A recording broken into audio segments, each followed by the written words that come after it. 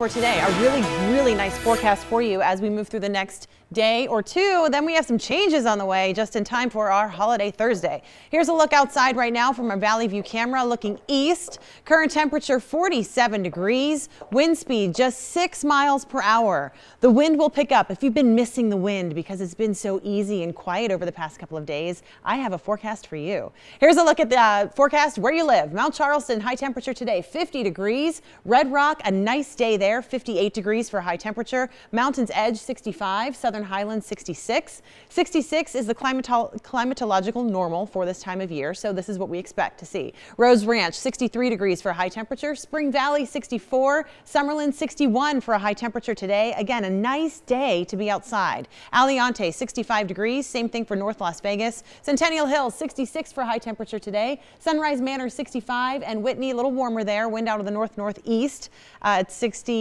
Close to 70 degrees for high temperature. Lake Mead 68 degrees, Green Valley 66. Same thing for McCarran International Airport. If you are flying around for Thanksgiving week, today it's a great day to fly around the nation. Not a whole lot of weather to talk about. As we move into Thanksgiving Thursday, though, things change. We will become windy and unsettled. Clouds will move back into the valley. Mountain snow is likely on Thanksgiving. High temperature still not changing all that much.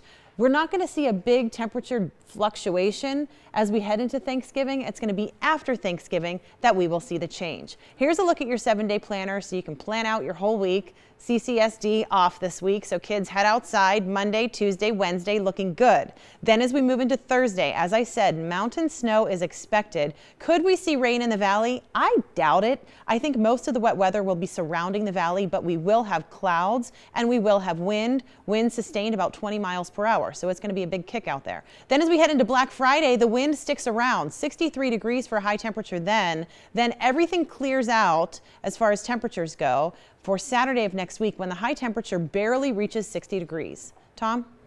All right, thanks, Gina. Well, now for a health